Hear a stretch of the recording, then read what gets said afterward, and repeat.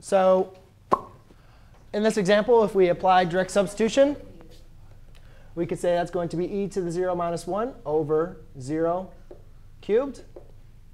And that's going to give us 0 over 0. So we have an indeterminate form. So let's go and apply L'Hopital's rule. So therefore, the limit as x approaches 0 is just going to be e to the x over 2x squared.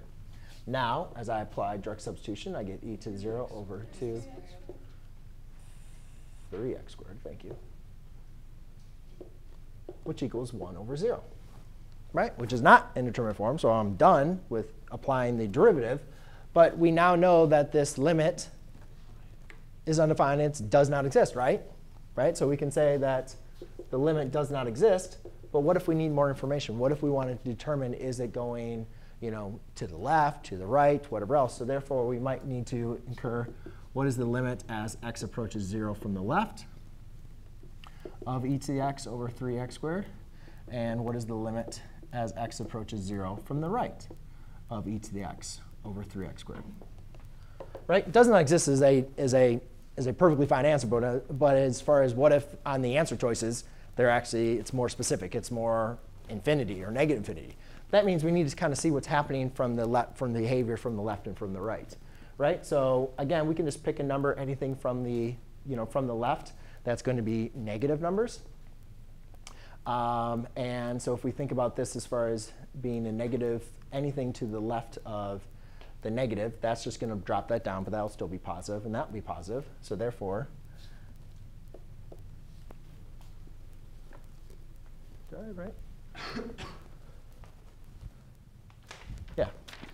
So if you plug in any negative number in for that, what does that do to the power? It just brings it down to the denominator, right? So it's still a positive value.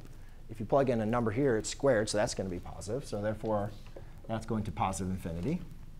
And then if you plug in any positive number, that's obviously going to be positive as well. So therefore, we could also say that the limit of all of this is going to equal infinity.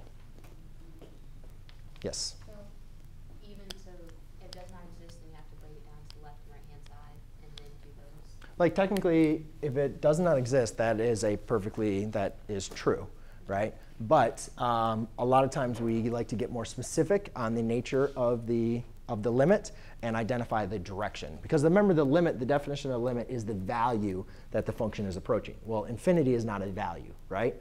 However, a lot of times we like to disclose like the direction that the function is approaching.